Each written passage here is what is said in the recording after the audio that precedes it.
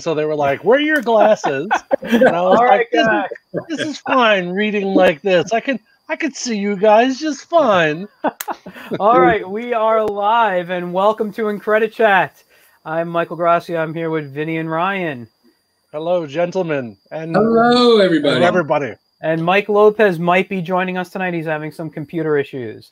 So our first one when you were down for the count still, Mike. He did a really good job. He did a really good job. No, I watched a little bit later on after it was on. Because when he was hooked up to Alexa, I couldn't hear anything. I gotta rewatch them because I haven't seen everything yet. I did the same thing I did last time. I bought it on my phone. It's okay. I was what's the word? I was so out of it. I did so much sleeping that Mike would text me or call or whatever. I wasn't getting back to people for days. You know, I was just literally so out of it that Mike, we're going on tonight. Come check us out. And I'd be like, okay. And I'd be knocked out. So I wasn't paying attention to anything. No worries, man. You didn't miss much. So it looked like I think it was the first one you guys did. It looked like you guys had a lot of fun though. It was a lot of laughter I saw. Well, getting together with you guys is always fun. So we always have a good time talking about BS. So we're always happy to flex our pop culture. Yeah. Oh, my screen just went out. Am I still with you guys? Yes, you are. You're here. You look fine. Everything. My screen is completely black, so I'm just assuming that. Did you maybe went to sleep? Nope. There it is. It was probably just updating something. I don't know. All right. Anyway. Yeah. What kind of BS do you want to talk about tonight? So, Vinny had some ideas. A little bit what we were going to talk about is obviously, we're in a day and age where the revival of everything. They're bringing back all the stuff. We talked a little bit about the Ghostbuster toys that are out right now. They have the new Netflix Transformers that are coming out. There's Hasbro's bringing out some new G.I. Joe line. So they're bringing back the hits that all of us we're in our 40s and 50s. We're all in our prime, probably financial. We're all made for easy pickings. Yeah. But one of the things that I thought was really cool about this Renaissance is some of the talented actors, writers, and other people in the industry that are kind of getting their second wind, their second chapter, kind of around this Renaissance of. And a couple examples I brought up when we were kind of chatting and texting each other ideas was Keanu Reeves and Stephen King. Yeah. Keanu Reeves.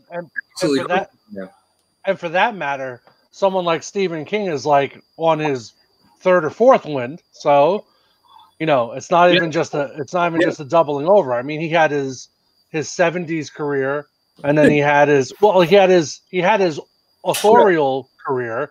Yeah. Then he had his 80s movie career. Then you had all the 90s television miniseries career stuff. Then you had all of the 2000s movie stuff like Dreamcatcher and all those movies. And now it's like one of the things that happened with one of the things I could speak to on his situation is that he just gained back all of his own copyright for movies. So now from now on, most of the work that comes out is not him selling it to Universal or to Paramount or whatever. It's him being directly involved in it. So when you see, that's the reason why this last Pet Sematary kind of got pushed out, because they were just about to lose the Pet Sematary license. Really?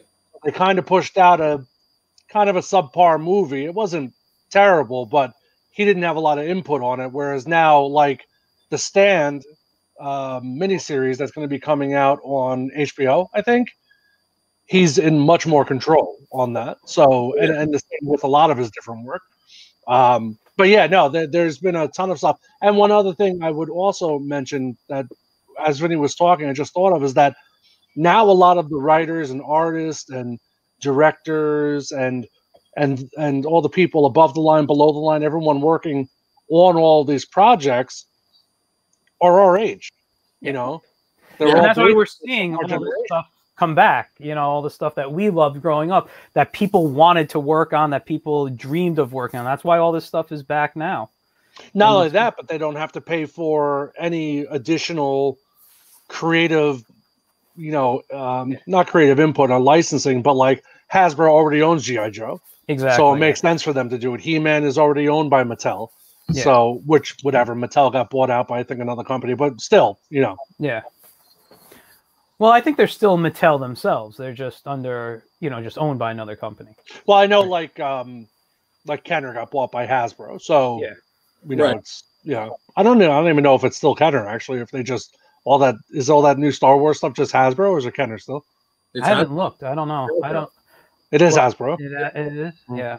Yeah, when they bought the Kenner line, that was specifically what it was, which is ironic because Hasbro originally passed on the Star Wars line back in the 70s. Yeah, because I believe they said something along the lines of, "Who's going to want to play with 3 3/4-inch figures?" Meanwhile, Star Wars, G.I. Joe. Yeah, right, exactly. Yeah. So yeah, I thought we'd talk a little bit about that, a little bit about like what kind of I think it's turning out that our usual segment has been like a little bit of what we've been watching this last week, like new or what we've revisited. But Dickie Baxter, sorry, let me just say, I was going to say, Dickie Baxter, number one comment again. Yeah. I sent him to voicemail, so he knew I must have been doing the only other thing besides answering Dickie's phone calls and talking to my wife is being online with you guys. So he must have been like, okay, so I know Melissa's home. Like, and this is the third. Is this the third week in a row that he's been the number one comment? At least 2. Yeah. He's definitely our number one commenter. And thank you, Dickie. I only have my page open right now, so I can watch comments on my page, so I don't see what's going on. Billy Iverson, is that how you say it? Iverson? He says, "Hey, Vinny." Hey, Billy's an awesome marketing, local marketing mastermind. He works a lot with Dickie and acquisitions marketing. Does a lot of our online stuff for our real estate and other local businesses. Okay. So Billy's a cool dude. I'm trying to look over here myself and see on the IncrediCon page separate in case I don't see stuff. So I'm seeing how. Back to but you were saying about Stephen King. I purposely wanted to talk about him. I knew you'd have a lot to share with that, Ryan. And I should have worn my Stephen King rule shirt. Damn it! I'm actually like definitely I'm less of a Stephen King fan than like, not that I dislike him. I just never. There's definitely a cult following. It's a big following. It's not a cult following anymore. It's like people who are like, oh, you're a Star Wars fan? Like, who isn't? It's $1 billion franchise. We went to several years ago, maybe 2 or 3 years ago, maybe. We went to Maine specifically and visited all of the different places that all of his stories were set on, in addition to going to his house. And he was there. And we didn't walk up the front door. Really? Because we were like, well, we don't want to be those kind of people. And then later on, we stopped at like a deli or something. And we said, we were just at Stephen King's house. And he was like, oh, you should have walked up there. He has people in all the time. We were like, damn it. We didn't want to be those people. I'm sure he has to have a book about that. Yes, right? my wife just said, yes, the gates were open. And we were watching like his maid or something like unload the car, and we were like, damn it. But we didn't want to be those people. Very cool house though, very cool Victorian house with like a wrought iron gate out front with like spiders and bats in it. Very cool. I was a really big fan. I was a really big fan. I've been watching Castle. Yeah, my dog. Sorry. I've been watching Castle Rock, which I like. And now they have that new HBO series coming out, the Overlook Hotel. Yes. So I'm cautious about myself. Don't let it be bad. Don't let it be bad, right? If he's involved, I have, Barbara just said Cujo barking in the background. And Dickie says, it scared me for life. And I don't disagree with him. Which one, Dickie? The original one or the new ones? The original one scarred me, definitely, for sure. The original one kind of got me. I haven't seen the new ones. I have no interest in it. I'm not a horror fan. I'm not into the suspense like that. So for me, I appreciate Stephen King. I'm just not a fan of I'm not going to really watch a lot of his stuff where it's a little on the I don't want to say horror, but a little more on the I guess, darker side of the mind? Well, it's interesting too. I was just thinking about this the other day. My mother is a huge Stephen King fan. That's where I caught the bug when I was younger. She read all the books, and then I kind of got more into the movie side of it and television side of it. But I've read most of the books, and I was thinking about this the other day actually when Vinny had mentioned this, and that's that. There's a lot of writers that are Stephen King's peers that didn't make it as big as him. I mean, I think he just really, like a lot of people in a lot of industries, you just kind of get lucky, and something just struck. Not to say that he's not a great writer, because he is a great writer, but there are a lot of other writers. Dean Koontz is always brought up as like one of his peers. Did plenty of movies. I would say Clive Barker is in that group of people, give or take, age-wise. Yeah. So, I think, and there's like Vinny I mentioned this last week. Vinny gave me the book, The Wolf's Hour to read.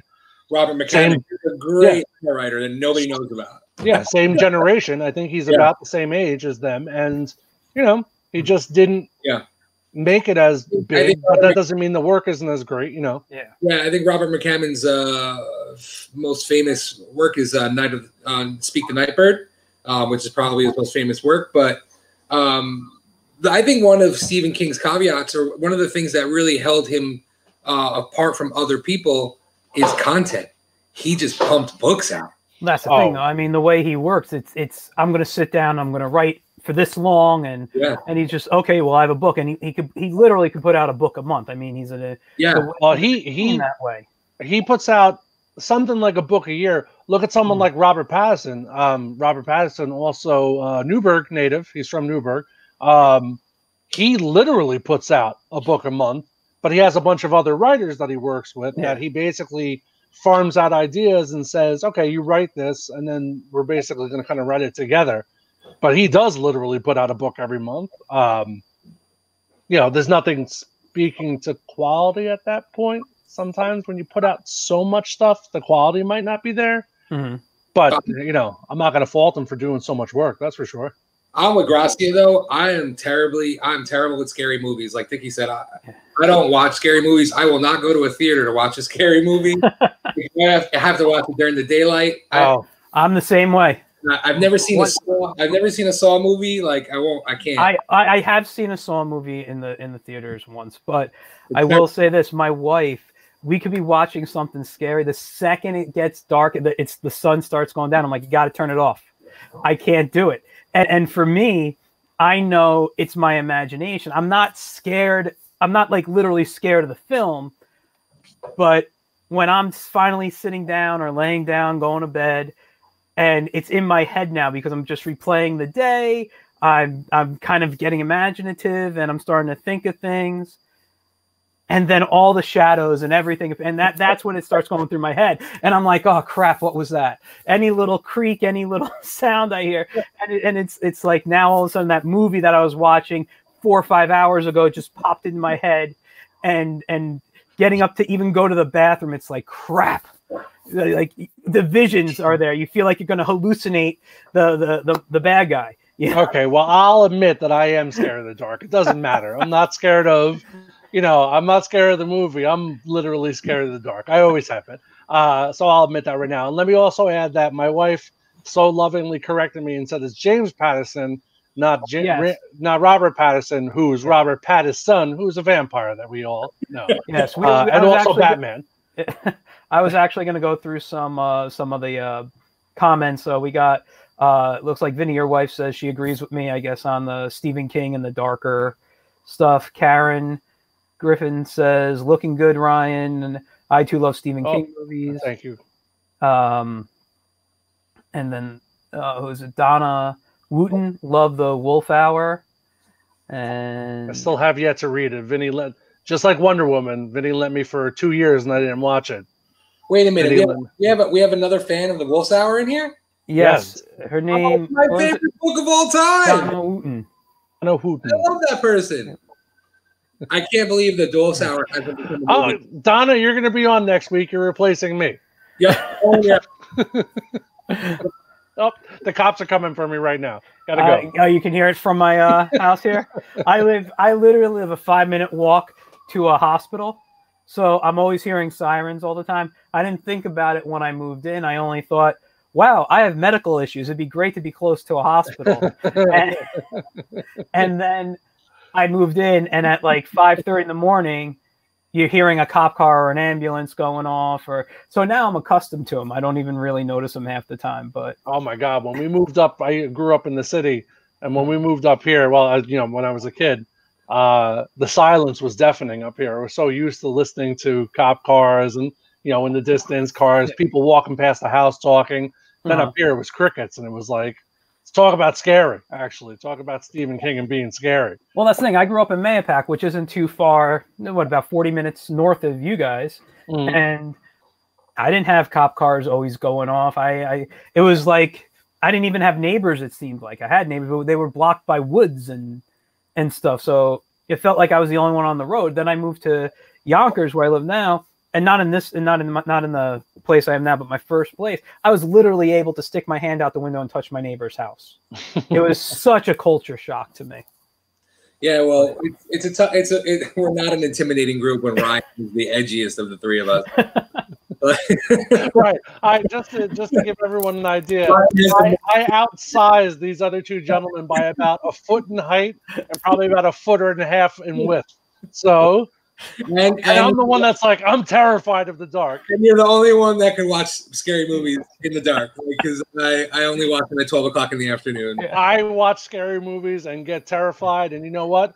I can beat up somebody that's coming at me with a knife, but man, if it's a clown with a fucking cleaver, excuse me, with an effing cleaver, I'm throwing my wife in front. That's why I got married. That's why I'm with my wife. It's because when something bad happens, I throw her in front of the thing, and then I'll say, I'll call the cops. Don't worry, honey, I'll be back. I met Barb. I'm afraid for that person. She's tough. That's why I throw her in front, because I say she's got a better chance of surviving than I do.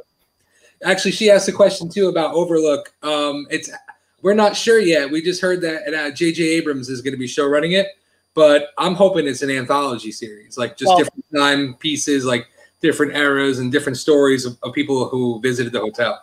Barbara agreed with me and said it was true, but also, yes, she had brought up that is be the background of Grady, and Grady was in the story is the last caretaker. If I remember correctly, there were several caretakers that went crazy. It wasn't just the one. So There's a lot of meat on the bone for that. But also what I was saying before too, if Stephen King is involved, or if Joe Hill is involved, his son, which would be awesome, then I would really look forward to the potential fleshing out of the story, especially considering that Dr. Sleep came out and that was a sequel to The Shining. He's taking those characters and put them into other things. But if it's just like, if they're just trying to compete with like, Bates Motel or something like that, it's going to be like, all right, I want something new, Yeah. Yeah. And that was actually a failed project for Stephen King of the new, was The Dark Tower. Yeah. The movie came out. Terrible. And that was supposed to be a big series and have a lot to do. So he's had a lot going on. He's got a lot of movies come out. The 2 Hits came out, Dr. Sleep, Pet Sematary. He's got TV shows all over the place. So he's definitely, I guess like you said, like his 3rd or 4th chapter right now. Yeah, he's got a lot of coals in the fire, as it were. Yeah. Keanu Reeves is another one that kind of this is really his 3rd. This is kind of his 3rd round. But did he ever really go away? And the same with Stephen King. Did they ever really go away? I think they thought that after Keanu Reeves came out with 47 Ronin, they thought Hollywood was kind of done with him. John Wick was a surprise hit and really has thrown him back into the limelight. Like nobody saw John Wick coming. Like when I saw the trailer for it, I was like, oh, okay. Like it's kind of like just an action movie. And then I went to go see it and was like, that was a lot of fun. And it's really just kind of taken a life of its own. There's John Wick 4 is coming out and the John Wick TV series. Was that based on a graphic novel? No, it wasn't. That was a regular straight up. That's a really cool thing that we should actually talk about. And I like that you brought that up. Is John Wick is original IP, which is something that really doesn't happen. Yeah. We don't really get that very much. We talked a little bit about this last week. Yeah. So I like supporting John Wick for that. Like, it's nice because I want to see more original movies and TVs, not just stuff that's based off of stuff that is being regurgitated, stuff that we liked, new reboots, remakes like we did last week and talked about.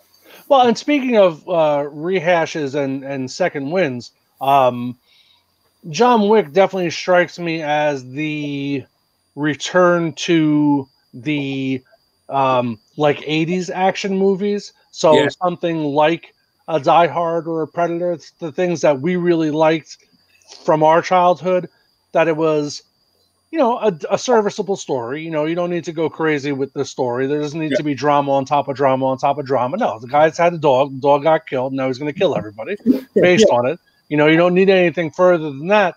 Yep. And I think that's one of the reasons why it's so popular. And you have a bulletproof protagonist.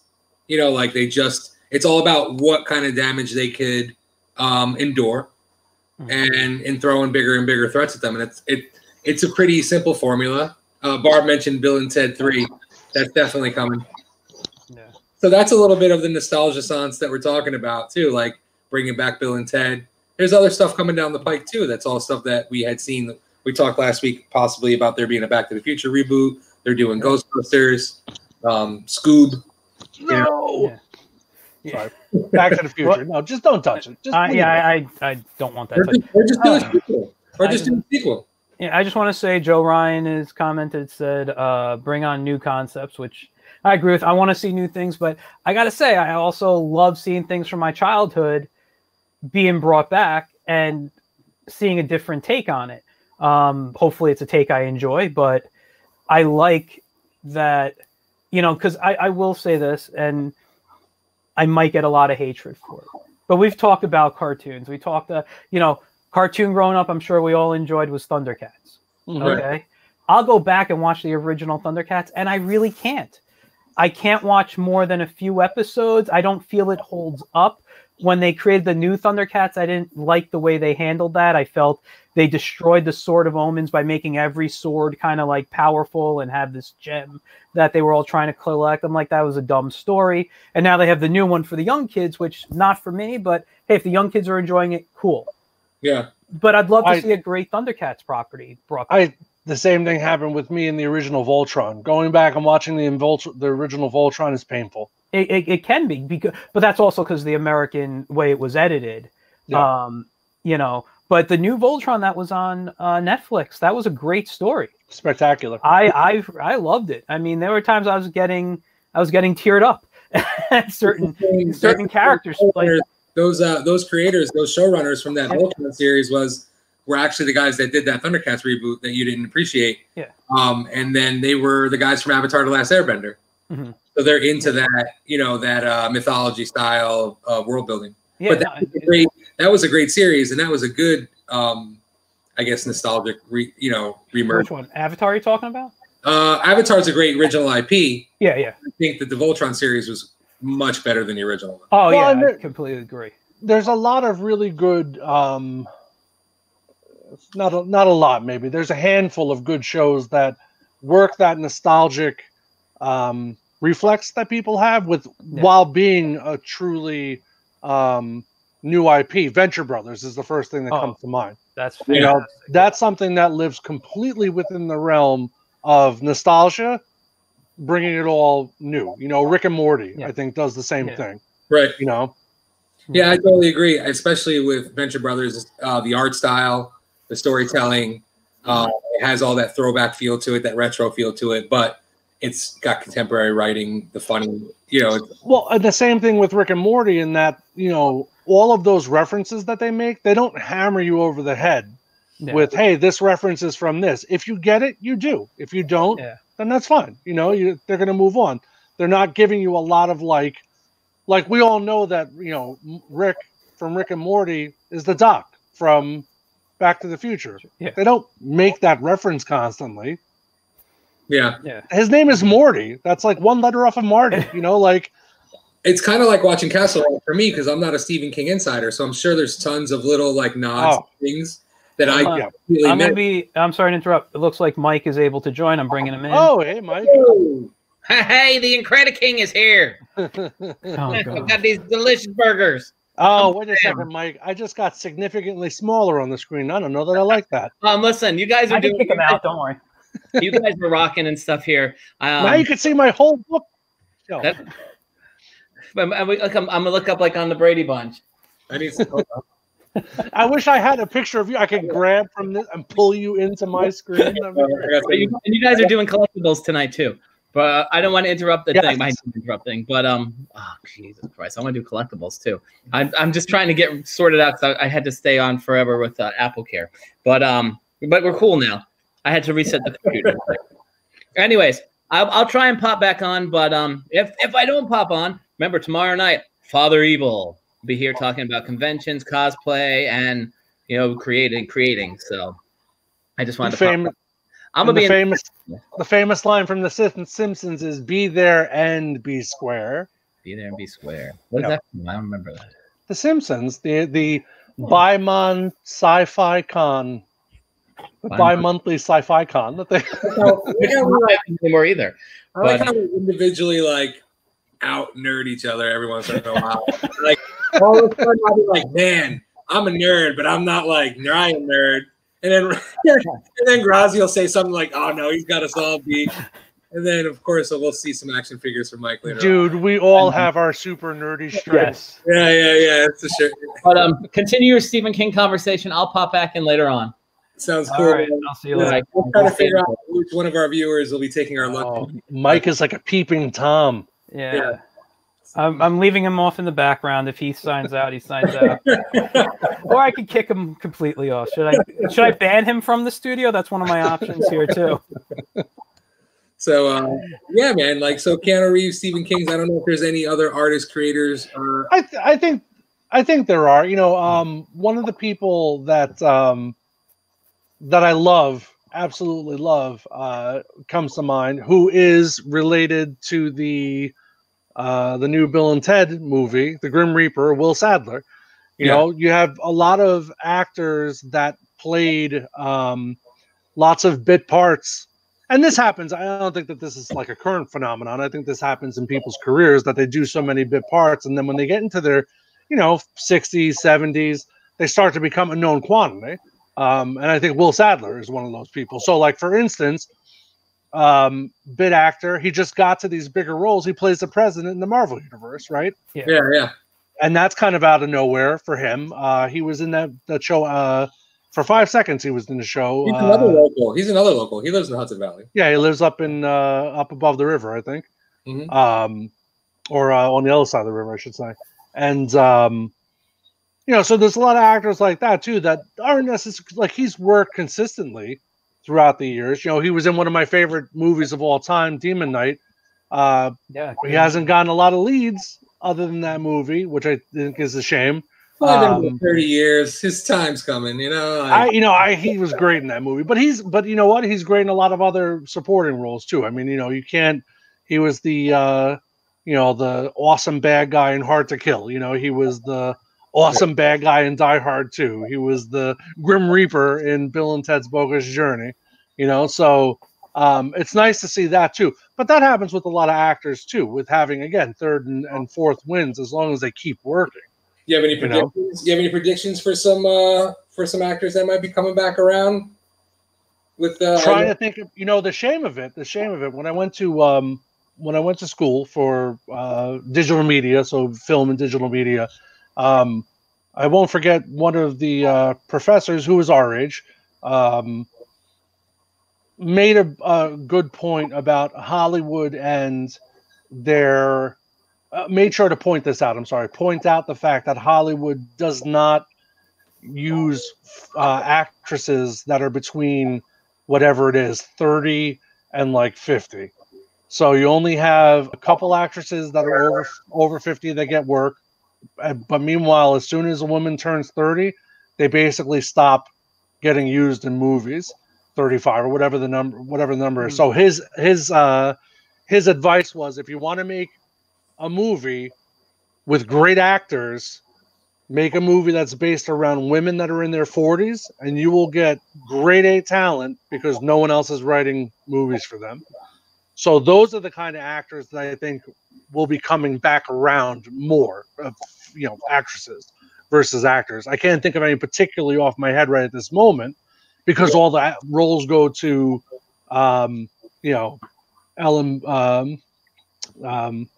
Why am I blanking on her name? The Iron Lady, most recently. Come on, you guys are going to help me out on this one. It's right there. I know exactly who you're talking about. The #1 female actor. Someone's not going to write it here. I don't know. No one's writing it in the things. Anyway, everyone knows Meryl Streep. Jesus Christ. Sorry. Yeah, we got that. Yeah, Meryl Streep. Barbara just said it. I said it as well. So there's lots of other actresses out there that deserve good work. I thought you were going to say Shannon Elizabeth. Shannon Elizabeth also had her comeuppance-ing. So I don't know. Mel Gibson, they're coming out with a new Lethal Weapon. You think Mel Gibson gets another shot? Let me tell you, I haven't seen it, but I've heard nothing but awesome stuff about Dragged Across Concrete. I don't know if anyone's seen that. No. It's him and Vince Vaughn. So it's the guy who did Bone Tomahawk, which was great if you haven't watched that. Then he also did the other one was another popular Brawl in Cell Block 99 with Vince Vaughn. The very violent movies, and I think that's why people like them. But Dragged Across Concrete is I think that director's newer movie, and supposedly that's a movie that helped Mel Gibson. I almost said Mel Brooks get back into career. So he had all those anti-Semitic rants and all the other crap that he went through. Yeah. But again, he stopped working. It's not like he didn't have the money to stop. Yeah, but I mean, he came back for a little bit and then disappeared again. I've always said this. For me, actors, I don't want them to be bad. Like bad people. Like Mel said the stuff that he said, but he's never made a bad movie, in my opinion. No, and that didn't.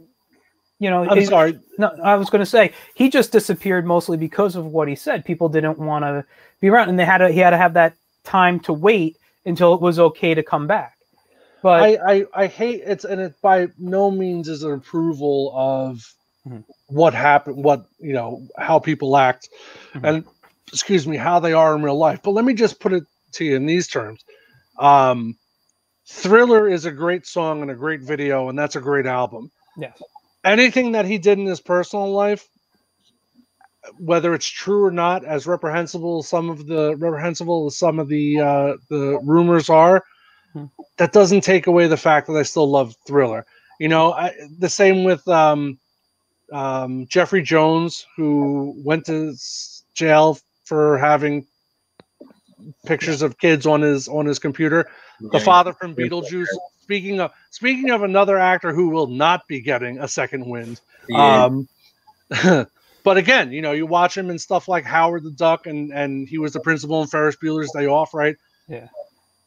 There was still Bill Cosby. Bill Cosby himself is a great stand-up act, even though he's a fucking scumbag. I'm sorry for cursing.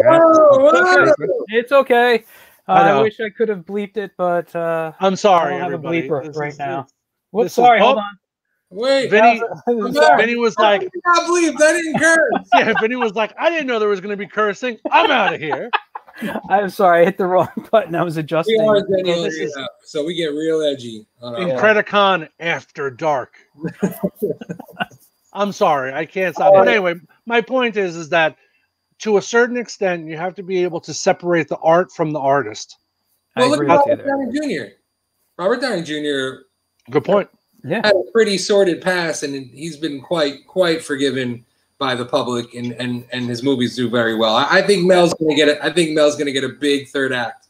Here's one, Winona Ryder, right? She's getting Winona Ryder's getting a little bit right now. That's a good one. I like that one. And of course, in Stranger Things, which is totally built on us being nostalgic, because we watch it for the era, we watch it for the feel of the show. You know who's a good act? Actually, Barb put Robert Downey Jr. in there just as that we were saying that. So who's a really good actress who's really had a good renaissance lately is Laura Dern. Yeah. Oh, yeah. Laura Dern, and she's fantastic. She's been in bigger movies like Star Wars, but she's also been in a lot smaller stuff too. And I think she's going to have a good second act. She's going to have some good stuff coming up. But you know, I don't know necessarily. Go ahead. But I was going to say, but has she crested that period in time where they're not giving actresses the work? You know, did she has worked pretty consistently, but you know, again, now that she's getting into her third act of life, is that the reason why she's getting more work? It's like you go from being the sexy girl next door straight to the mother. Yeah. You know, there's nothing in between for a lot of actresses. Meanwhile, guys work, you know, look at someone like George Clooney, you know, like he's never not worked. You know, Brad Pitt has never not worked, you know. So it's like how about some unfair, but how about some directors? Some directors are popping back up. George Miller. Yeah. You know, so we've been seeing some Scorsese did The Irishman on Netflix. Well, again, I think that they've had consistent careers, but it's like Sam Raimi also comes to mind. You know, they're I don't know that they're reinventing themselves, but like Scorsese specifically with The Irishman, you know, that was a big leap going from the big screen to the small screen for a director like him. You know, can you imagine Quentin Tarantino doing a Netflix show? He did a cut of whatchamacallit straight for Netflix, right? A cut of Hateful Eight. Yeah, he did do that, right? That was a special cut. Yeah, so I don't know if it was specifically for Netflix or not, but that was a big thing that they promoted.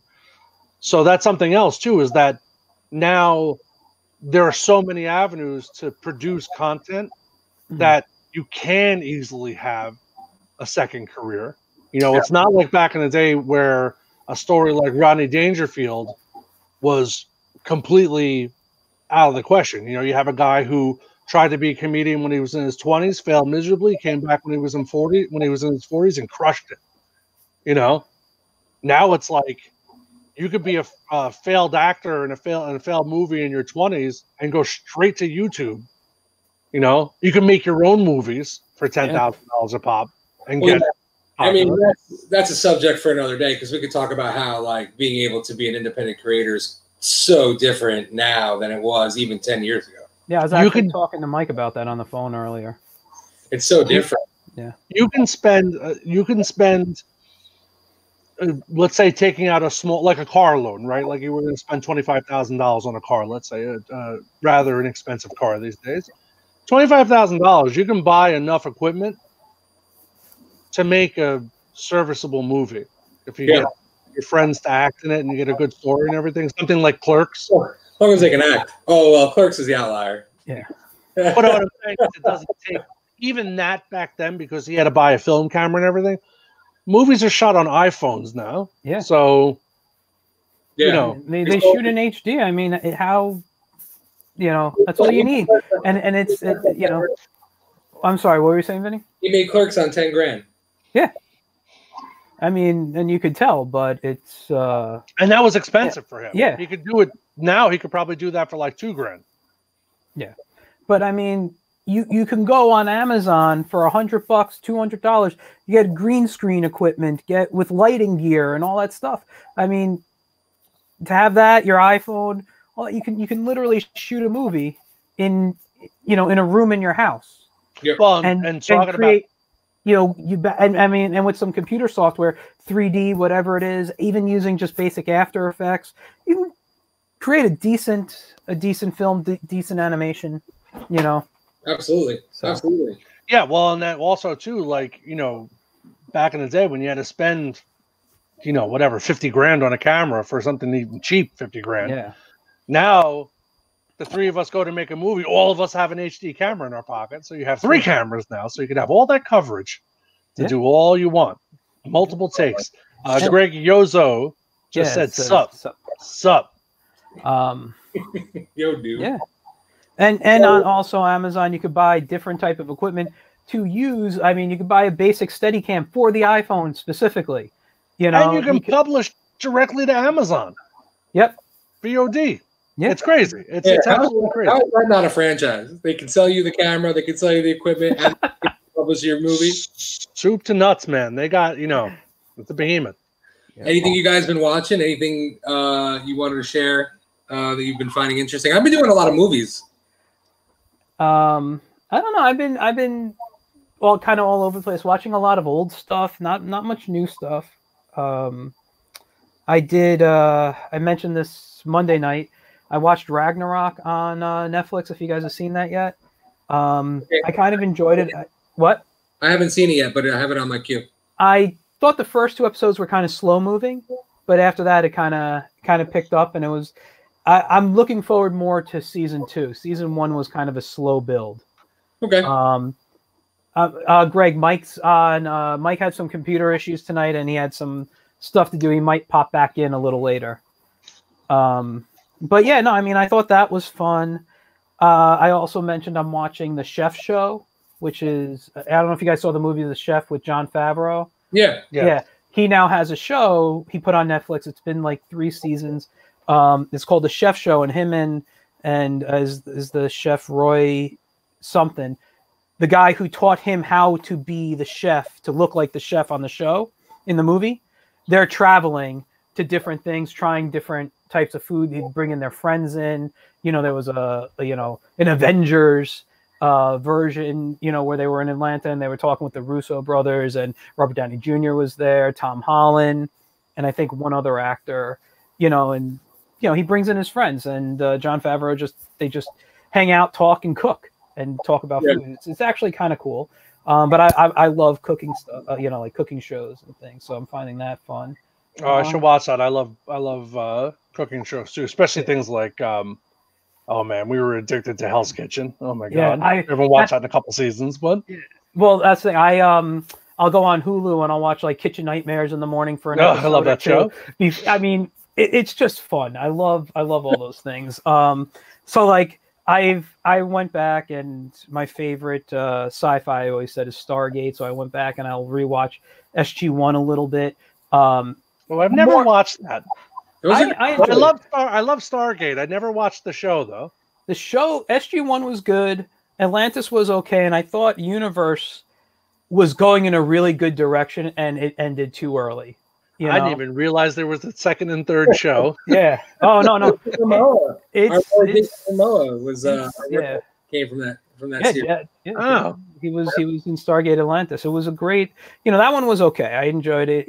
For what it was. But I haven't passed season 2. I just kind of leave it on the background, and like if I fall asleep, I fall asleep. I rewatched a little bit of Arrow. Because the beginning seasons were much better than what they did later on. I didn't realize I was watching. Spoiler alert, everybody! If you haven't watched Arrow, shut it off now. Is anyone still watching? Everyone shut off? Okay. I didn't realize that they killed off Black Canary. I was like, which what? One? They've killed them all like 6 times. What's her name? They're all dead.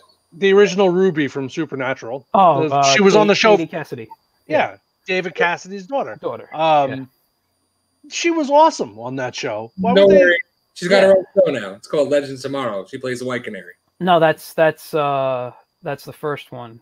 Oh, okay. Holtz or whatever. Holtz, I don't know. Greg asks if we've seen Tiger King yet. Have you guys seen Tiger King yet? Still haven't. Okay. I've watched it. I thought I don't get the hype about it. I was very like, what the hell am I watching throughout the whole thing? I won't give spoilers for you, Ryan. But I don't care. You can't spoil it. It was just bad. I was talking about it earlier with some coworkers during a Zoom meeting today, like while we were BSing before the movie started. I mean, the meeting started, and I'm just like, wow, because the guy put a background in Zoom of the Tiger King behind him, and I'm just like, this was just bad. Oh yeah, Barbara put down Nick Cage, TV Tiger King. I can't even watch. And I love Nick Cage. I love his bad overacting. And speaking of a renaissance, yeah. Hey, the National Treasures were good movies. Oh, National Treasures, fantastic. Hey, listen, Nick Cage is a national treasure. I'm not saying anything different. I like the one he did with Hellboy, Ron Perlman recently, Witch Hunt or something like that. I haven't seen that. No, I didn't see that one. Season of the Witch. It was Season of the Witch. That was a good movie. Okay. It was just scary enough where I was okay. He puts out some real stinkers, but then, I could sit down and watch The Rock or Con Air, Bringing Out the Dead, speaking of Scorsese. Mm-hmm. Valley Girl, as Elizabeth Byrne just said. Mandy, Barbara, we just watched that. Great movie. Yeah. Vinny, what movies have you been watching? I just watched that new one that Helmsworth put on Netflix, Extraction. I want to see that. I'm a sucker for action movies, and it was really good. Yeah, it's got a definitely a Jason Bourne on Overdrive type of feel to it. But I think, Ryan, what I think you'd like from it from a production standpoint is they have very interesting camera angles that they use. Like, it's not a steady cam thing, but they shoot the action in a way where they make it feel like it's almost POV. It's hard to explain. It's almost like a video game where there's a floating camera around the action all the time. So let me say, was it like that scene in? I think a couple scenes actually in Kingsman. Yes, but like it's a little more. It's a little less comical and a little bit more natural. Yeah. It's visceral. The action in it, it's super violent. It's like his John Wick. It's like John Wick and Jason Bourne had a baby and it joined the IMF team and went on a mission with Ethan Hunt. You had me at Jason Bourne. I'm in. Yeah. It's definitely action. It's actually action porn. I would love it, and it was really well done. And I love Chris Helmsworth. I'll watch Chris in anything. Speaking of action porn, we recently watched an old movie. It's been around for 5 years or so, maybe a little bit less. Spectral. Oh, okay. I haven't seen that. I didn't see it, but it floats up on my recommends because I think Netflix just knows me. Okay, so talking about movies having babies, imagine Predator had a baby with Poltergeist. There we go. All right, that's cool. All right. Greg, maybe not Poltergeist, something else. But and also, let me say, we have been watching, which is on probably maybe right now or maybe later on. I'm not sure what time it's on, but What We Do in the Shadows on FX is in the second season right now. I love that show. I have the first 3 episodes. I think they've done. They're on my DVR. Yeah, the 4th one's tonight, I think. Because I was quarantined when they came out, so I couldn't watch them with my wife. So she's holding them for me. So we got to sit down maybe this weekend. So interesting side note news. Phenomenal show. If you haven't seen the show, you need to watch it. You definitely need to watch the movie if you haven't seen it. The director of the first movie and the producer of the show is Taika Waititi, and he just got announced as being involved with the Star Wars movie. Yes. Yeah. He directed 2 episodes of The Mandalorian and was the voice of the one droid, IG. And the voice of the droid. Yeah. And has done 2 Marvel movies. He did Ragnarok. Did he do another one? No, but he's doing Ragnarok. He's doing Thor 4. Okay, he's doing Thor 4, and then he also plays that character in Thor. I can't remember what the character's name is. The big rock guy. The big rock guy. Yeah. Which is describes 8 characters. But just speaking of Star Wars real quick, Greg saw the last few Clone Wars that just came out. Not bad. Have you guys been watching? I haven't seen them yet, so I don't watch this a very haunting finale there, leading to Revenge of the Sith. So, and spoiler alert: Mandalorian season 2 is going to co-star Rosario Dawson as Ahsoka Tano. Yes. And Clone Wars is really about Ahsoka Tano. That's her story. Michael, let me just tell you that any chance that Vinny has to bring up Rosario Dawson, he does. I get it. I'm friends with Mike as well, who does the same thing. I think methinks they're in love. Rosario Dawson, if you're watching and you're not dating some super hunk from Hollywood, stay out of Orange County, New York.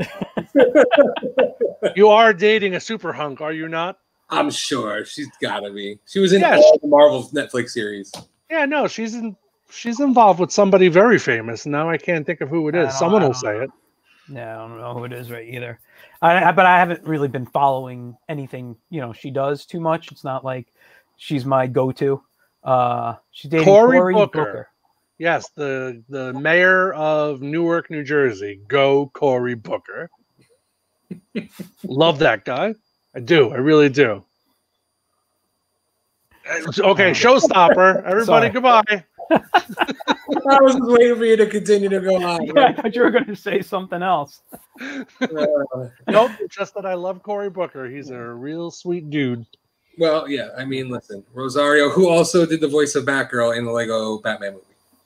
Oh, was there a Batgirl show in the works at some point? I don't know. It looks like Mike's trying to come back in. I guess I'll let him in. Hold on. Oh, yes, he is a senator now. Thank you. Mike heard Rosario Dawson, and he had a. Oh, I wasn't just on time. You know what? I was just having this conversation about her. I'm sorry, Ryan. Continue your thought. No, I was just going to thank Liz because she corrected me. Cory Booker is a senator now. Yeah. My apologies. Yes, yeah. I was a very lucky senator. I was saying, very lucky senator. I just had this literal conversation about her. We were talking about conventions, and I've shared with all of you my and I wasn't even at a convention. It was at another appearance that I met Rosario at. But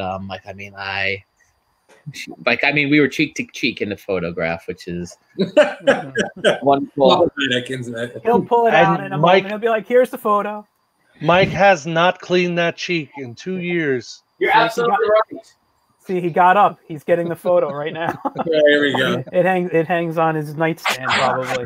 Yes, it's his girlfriend is very jealous. I like how Mike's basement's set up like a Comic-Con at all. Yes, booth. He's always just. How many times have you sold your kid a sketch? Well, listen, talking about, and Grassia and I don't know if he shared with you. We did a really nice session today with some of my kids at school. Yeah, we didn't talk about that, but cool. I did with my son. Him and I are working on a book together, which is neat. Cool. And I encourage like everybody with your kids, like go and do that stuff, because now's the time. And I know a couple other people have done that, but now is totally the time to be doing that. Really, yeah. If you have a creative bone in your body, if you have a kid, or even if you don't have a kid and you want to just do your own thing, like now is the time to do those things. Seriously. Oh, bad news, guys! I don't know if I can find this one. I can't find this one photo. I'm all ready to give him the screen so you can make it nice and large. Talk amongst yourselves. So anything we were talking. Rosario Dawson will never replace me. Mike, did you have any? Give me the screen. Give me the screen. Here we go. Hold on. She would.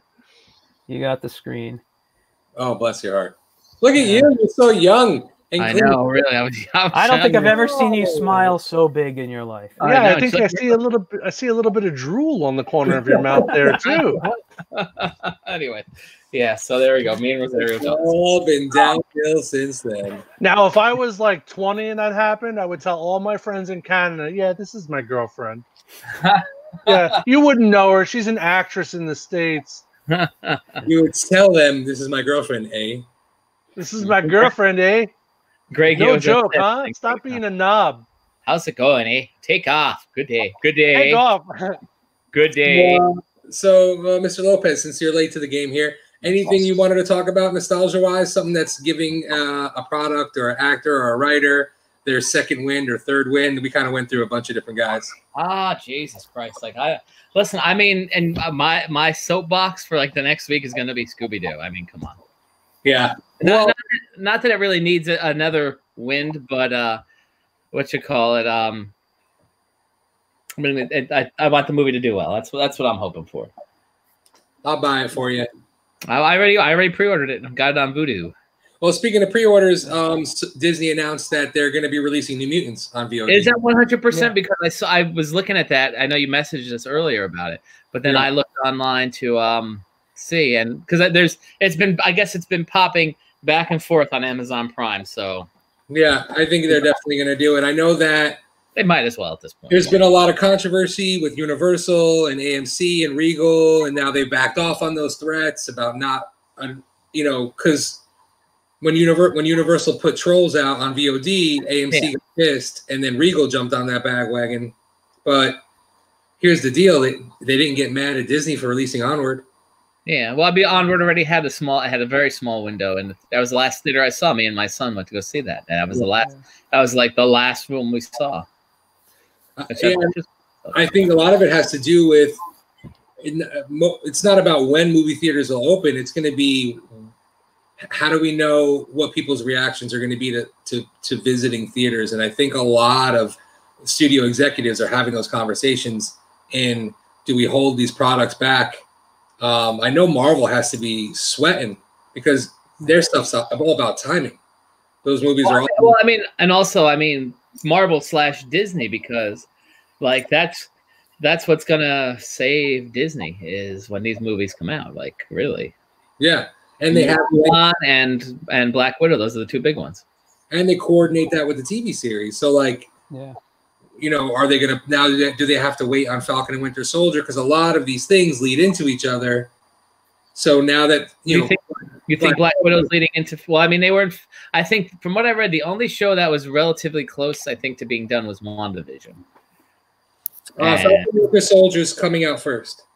Yeah, but I think production-wise, WandaVision was pretty much all set. Oh, okay. It may be. You might be right. You might be right. So, but I know what you're saying. Is like, are they going to release these things, or I don't know. Yeah. I mean, listen, I don't want to watch. I don't want to watch Ghostbusters Afterlife on the TV. I want to see that in the theater. Come on. Everybody loves the big screen, but there definitely is going to be a quantifiable change when movies start to do a direct to VOD. There might be a world where we see it. The Trolls did very well.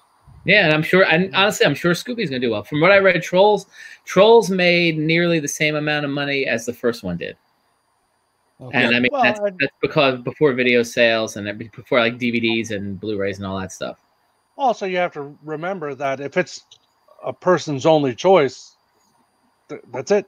You know, if you have to see it on VOD, you're gonna see it on VOD. Yeah. You know, people won't avoid it. Preference or not, you know. So. Yeah, you know, and I think that definitely, you know, the theater experience is going to evolve after this. Of course. Yeah, we were talking about this last week. But it'll definitely not be. I don't think there'll be a complete loss of movie theaters, but I do see the giant multiplexes going away. Yeah. It's going to be, like we said last week, it's going to either be the niche market where people are going and they're spending considerably more money to see something on the big screen, or going to like stadium events to watch movies with 20,000 other people, which is very. No, I could see that being very feasible.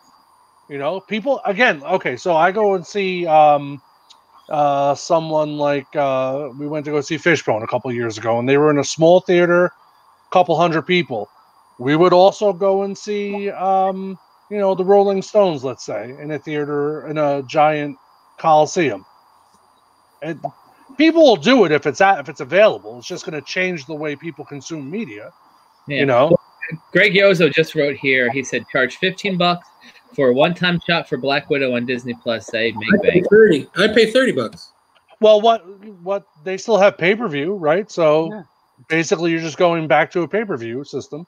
You got to think. But so here's the deal. So we're going back to this theater thing that we talked about this week. So let's use Black Widow. All right, because that's something that's very, very much relevant. So like we said, pay-per-view, or like Greg said, charge 15, or Vinny said $30 to watch it on Disney Plus. Like, at this point now, we're already waiting. Right? So if Disney says, hey, you know what, we're going to release Black Widow, they could use it to sell the app. No, they absolutely could use it to sell the app. But let's say they say, you know what, we're gonna do something for Black Widow, and you know it's gonna be X, Y, and Z.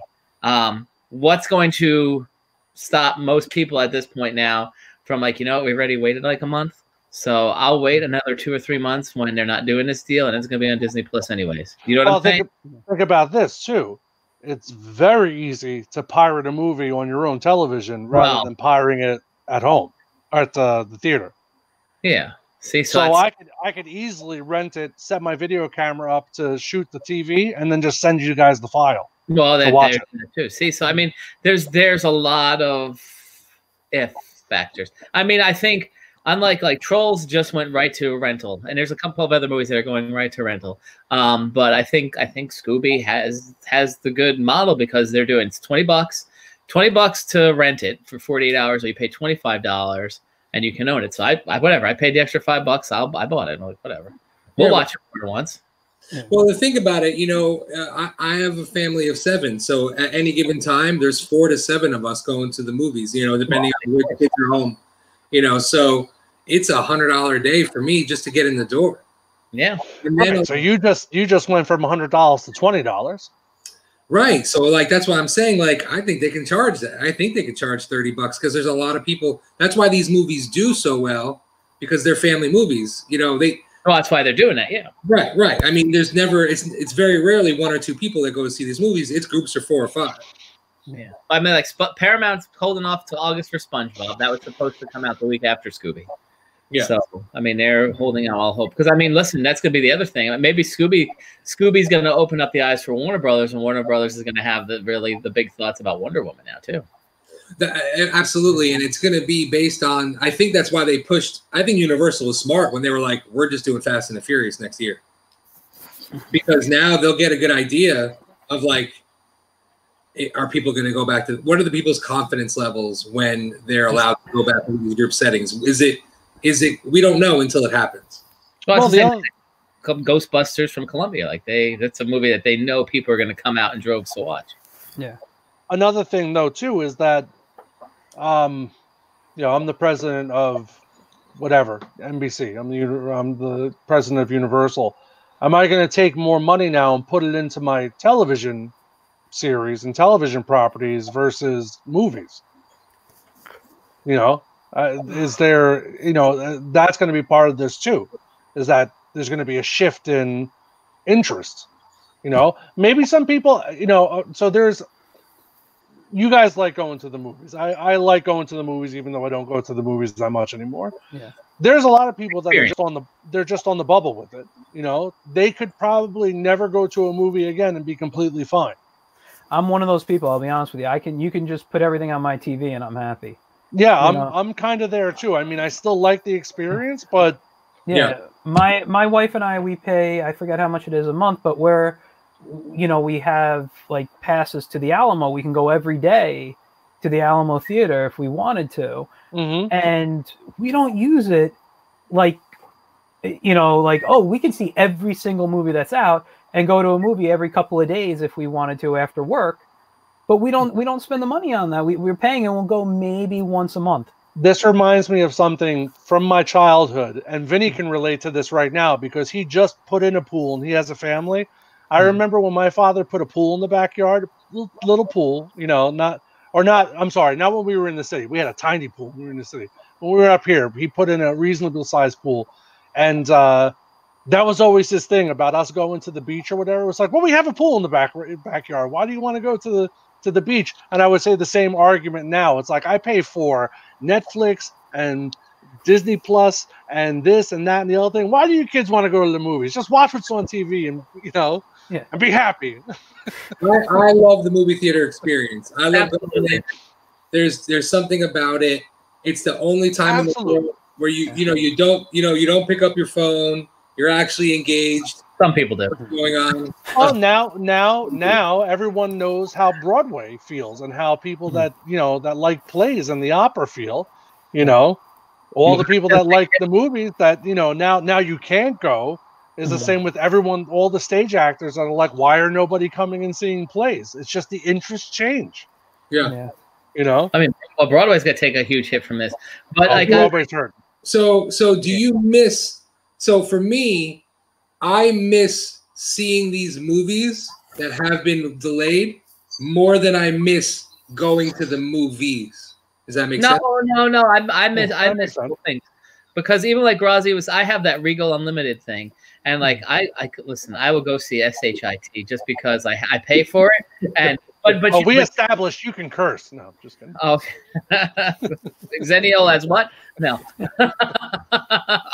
That's right. Come to our show where we can curse. We get very blue on our shows, let me tell you. family friendly. Whatever. No, listen. We can. That's why we're on at night. But no. I apologize for my past digressions. That's okay. I have the Regal thing, and like the cool thing, like Grassia was saying, you pay I pay $23 a month, and I can go see any movie. So I can go and see something, and if it's disappointing to me, I didn't waste my money. Or if it's something that I saw, I'm like, wow, this is awesome. Like it gives me the chance to see other flicks that I wouldn't. So this is the thing. This is the thing too. Like, so most recently we went to go see Dr. Sleep. Most recently, that was the most recent movie that we saw in the theaters, because really Stephen King and Joe Hill fans, right? So, when we were sitting there watching it, I got no extra entertainment out of watching it with that crowd, but I did get extra entertainment out of going to the Alamo and watching a 35 millimeter print of Fright Night, which is one of my favorite movies from 1985. Because all the other people in the theater were also huge Fright Night fans. When me and Vinny went to go see Monster Squad, that was hosted by some of the stars of Monster Squad, that was worth going and interacting with people. Going and seeing Star Wars in the movies, whatever. I mean, same thing. Like I saw back in was it January or December?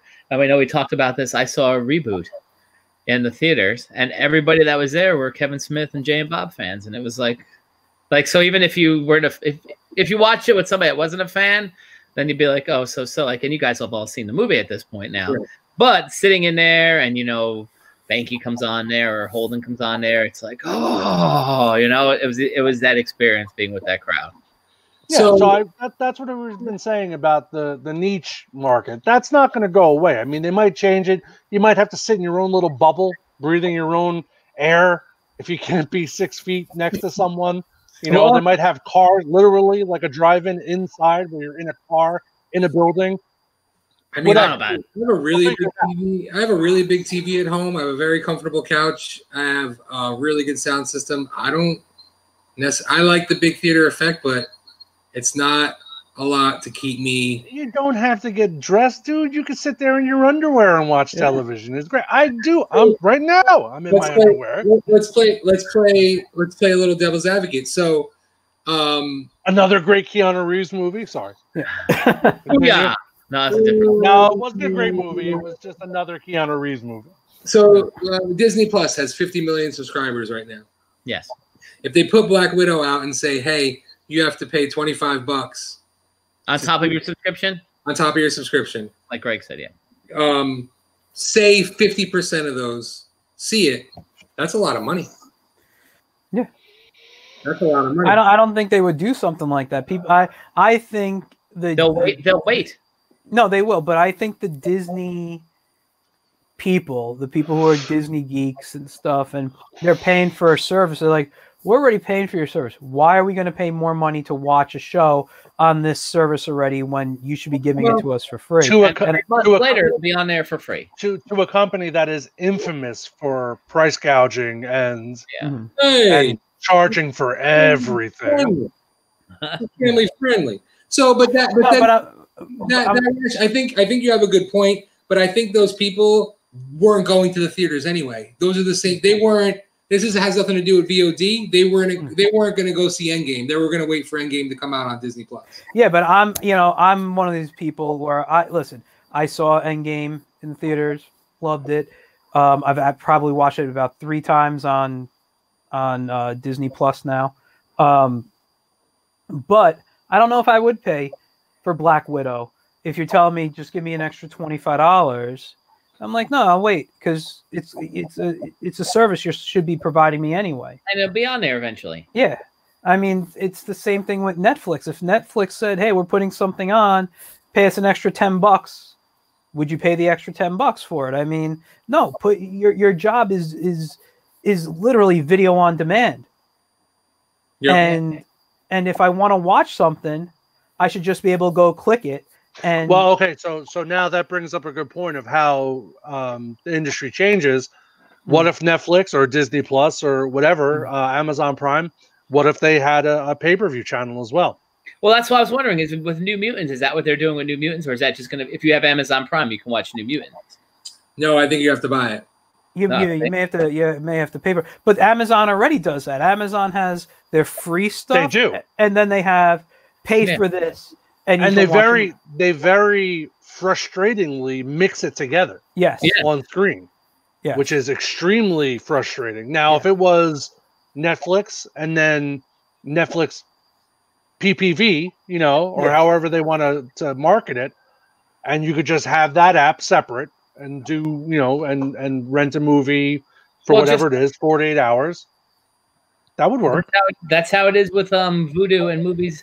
Well, Vudu, I don't know what movie I have both of them, because Vudu and Movies Anywhere, those are like the little codes that you get when you buy the DVD. So Trolls World Tour has made more money over 3 weeks of digital release than the original Trolls did during 5 months in a theatrical release. Now, but listen, all of those people are stuck at home with their children. You're right. So let's see how that has to promote sales as well. I concur. I agree. So there is a little bit of a caveat there with how much money they made, because again, like you were saying, Vin, not only are you paying for tickets to go out with the whole family, you're paying for gas, you're probably having dinner before or after the movie, you're paying for popcorn and everything else. $100 is probably a modest amount to go with a family of 5 out for the evening. But to go back to Gracia's point, that World Tour is eventually going to be on Netflix in 4 months. And is this popularity going to affect the people that potentially would have bought the Blu-ray or DVD in the future, because they're like, we didn't see the movie in the theater, so I feel that spending $20 on a DVD is justified. If they've seen the movie already, I think people still buy it. But I think if you have something like Vinny was saying, and Ryan, the thing is, right now we're stuck at home. Yeah, you're going to spend the money, and I don't want to say this kind of wrong, but if you can spend $20 to basically shut up a kid for 90 minutes, you're going to do that.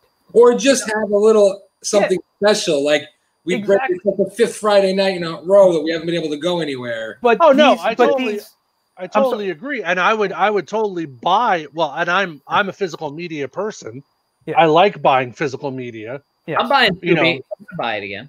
So yeah, I actually I would buy the DVD and throw it at the kids and be like, here, because I know they're gonna watch it and memorize it a billion times, because that's what I did when I was a kid.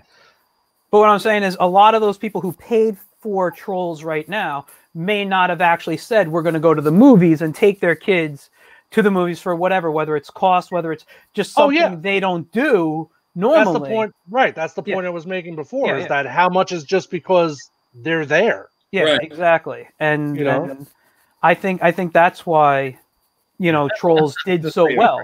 We definitely need to have a bigger sample base of this. But I do think Scooby will be test number 2. Have you seen Greg's comment here? Post that to the screen. Yes. Here, I'll post Greg's.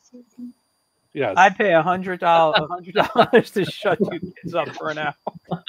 And I'm sure, based on that comment, he probably has an upper limit. It might even be 200, 300, or 500, depending on what's going on.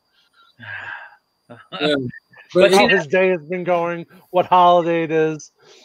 See, now, so here's the other thing, too, and I think the studios are aware of this, whether it be Disney, whether it be Warner Brothers or Universal. So Fast and the Furious next summer, Ghostbusters March, right? So remember, if they do video on demand now, right? Mm-hmm. Realistically, they don't have content for next summer. There are no movies being made right now. There are no. We're gonna run out. Like, I think tonight was Riverdale's last thing. Flash is like 3 episodes behind, but I think next week is their season finale, or. And they're just cutting things short. Walking Dead was like in the middle of their season finale, Same thing with Supernatural. Who knows when that they still have like 3 episodes to shoot, I think. Yeah. So and a lot of shows, movies, like we're going to be out of content. I don't want to say very soon, But oh my God, content is going to be like toilet paper. No, I'm going to say this. Think back to when we had the writer's strike and we got all the reality TV BS. We're not even going to get that. But no, but there was a way. We had the writer's strike. What'd they do? They said we're going to throw reality TV. Right now we can't make films. We can't do a lot of production. Animate. Yeah, well, animation can be done at home. I mean, I have my Cintiq right here. I have Toon Boom Harmony on my computer. Someone could call me up and ask me to animate something for them, and I can literally do that in my house. Well, that's what happened. That's what happened with Scooby. They finished up animation at people's homes, and that's because we all have the software home, and we could do that. So animation, I think, WWE has no problem. Well, let me ask you guys this from your own personal history, because I know that I used to. My biggest movie theater days was when I was a kid, when I was a teenager, and then when I was like in my 20s, and I would go out with bigger groups of people.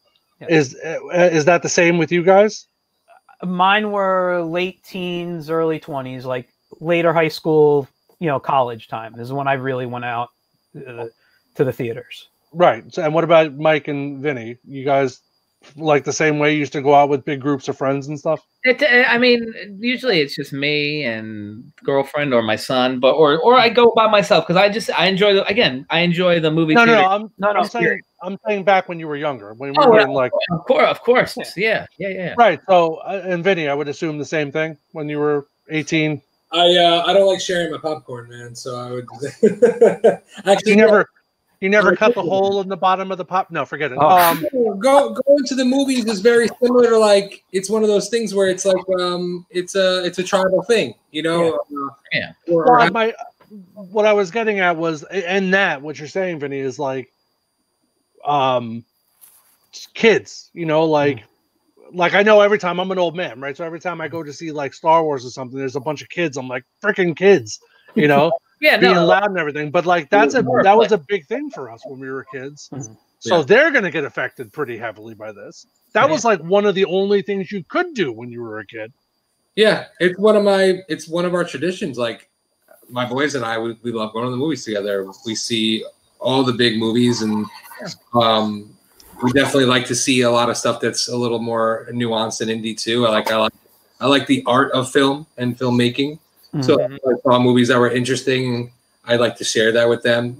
Obviously, content beware. But we would go up to Rhinebeck and watch snooty French films. No, but about the flower. Never.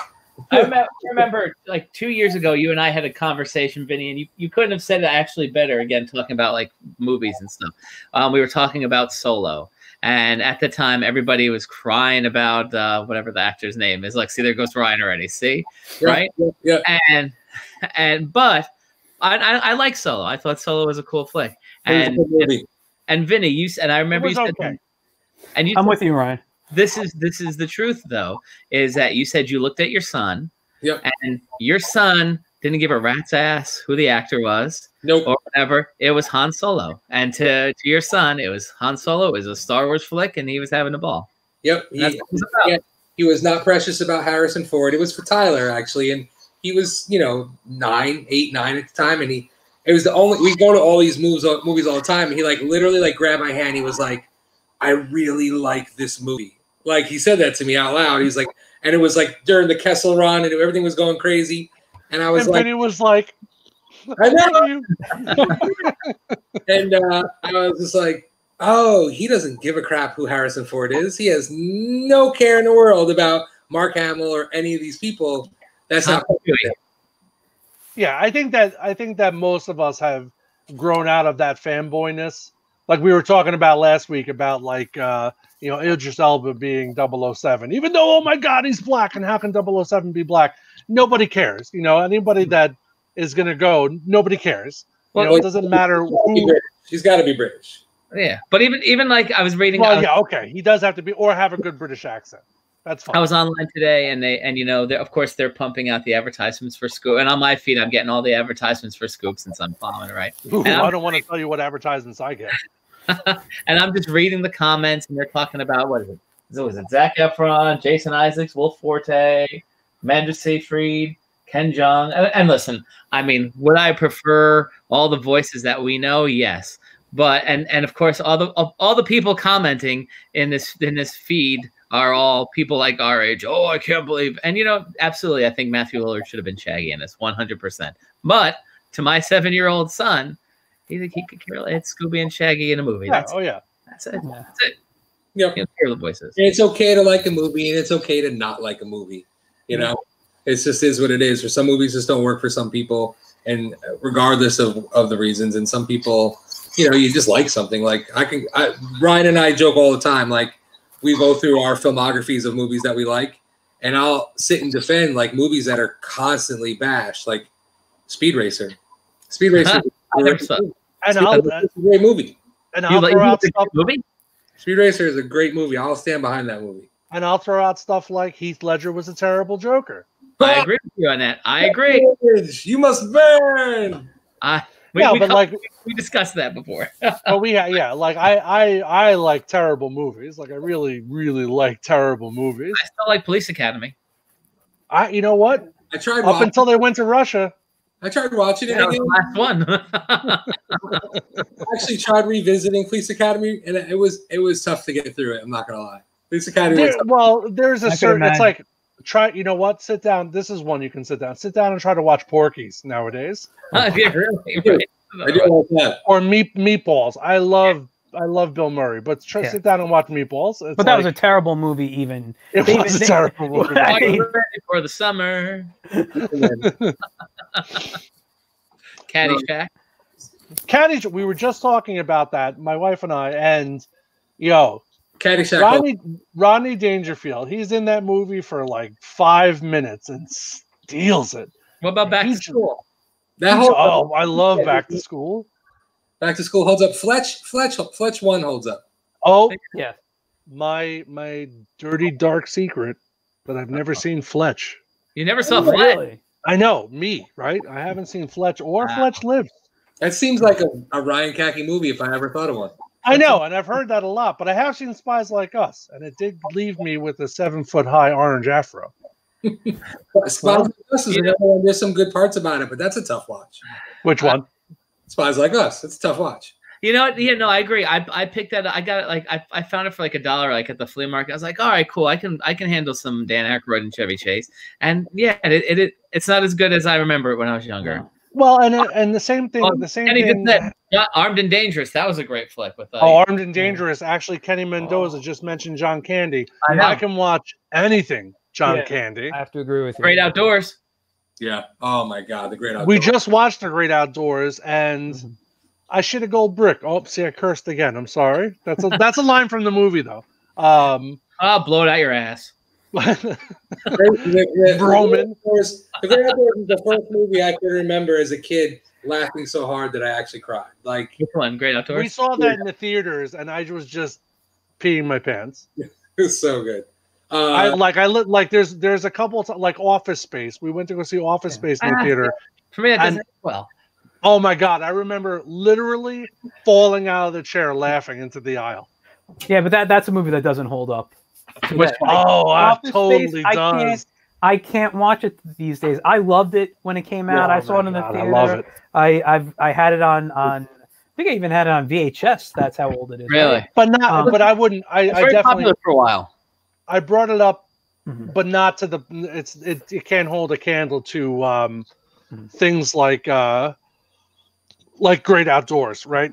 Who's Harry Crumb is a movie that I haven't watched in a long time. That was very funny. Yeah. Summer Rental. Uncle Buck. Uncle Buck's a really great movie. Uncle Buck, when he said, my cousin, or my Blue Heaven, absolutely. Yeah. And Uncle Buck, when he tells Macaulay Culkin, when he's giving him the birthday breakfast, and he says, "You should see the toast. I couldn't even fit it through the door. I have to shut it off because I laugh so hard." You should see the toast. Oh my God, he was taken. So he's another one. This is what we were talking about this, I think, last week. He's another one that didn't live long enough to do serious roles. Like he did a couple serious roles. He did a couple of little ones here. He did a couple, but he's he would have been in that Tom Hanks That was a tough category. That was a tough loss, man. We missed out on a lot of And good we talked to Scott. Our kids lost out. We got a lot of it. Yeah. It's the kids now that lost out. Yeah. Young Frankenstein's another one that I can't stop laughing every time I see it. Just whatever you do, don't open this door. Tommy Boy. I'm just like looking over here, right? Because I got a lot of great. I was a huge SCTV fan. Thanks to my parents. They were huge SCTV fans as well. And that's where I first met John Candy. And all of them, Joe Flaherty. Sorry. I didn't mean to put that up. That's okay. That's a good question, though. That's a good question. Yeah, no, it is. I was going to get to it, and I accidentally clicked. Yes, Camp Candy. Camp Candy. There you go. Camp Candy. Well, if people want to go back and look at our interview with Scott Shaw, we actually spent a good amount of time talking with Scott because Scott he designed John Candy for Camp Candy, so he knew him and everything. And he told us, and you can go back and watch. It's probably like an hour into the interview, our interview. But Scott was telling us, John Candy's cartoon. Everything that you saw on screen of him was 100%, and like a tough loss. Like to this day, people still are like so upset about it because it was like 100% genuine. And Scott said, I believe he said, if you want to know what John Candy was real like in real life, watch, I think it was Cool Runnings, he said. He goes, that is the closest to how he really was as an actual person. What a great man. Maybe we'll put that back up. We'll tag that out. We'll re-tag Although if I do recall, I think he was a little bit more svelte in Camp Candy than he was in real life. No. If Scott tells we're not going to say and read Scott's story. Watch Scott's story because Scott tells you the evolution of how he drew John and what John decided on. So it's a cool story. So go back and watch it. We'll link that out. That also just brought to mind Life with Louie. That was a good Louie Anderson. I'm Louie Anderson. There was a lot of cartoons that comedians had when we were kids. Bobby's World. Bobby's World. Yeah, that was the thing that was like that could happen. Does that happen anymore? I don't. Cartoons. Not really. Kevin Hart doesn't have a cartoon. Not yet. Well, maybe after today. Well, the last one I remember was when Eddie Murphy got the PJs, right? Like that wasn't cartoon, but no, I'm talking about breakfast cereal cartoon. That was a cartoon, the PJs. It was a claymation. It was stop motion. But that was the last time I remember a major comedian, although at that point he was a movie star, Was that Eddie Murphy? I don't remember if that was Eddie Murphy. Yeah, it was Eddie Murphy. It was Eddie Murphy. Okay. And a lot of talented actors too did the voices. That was a star-studded cast, and it got.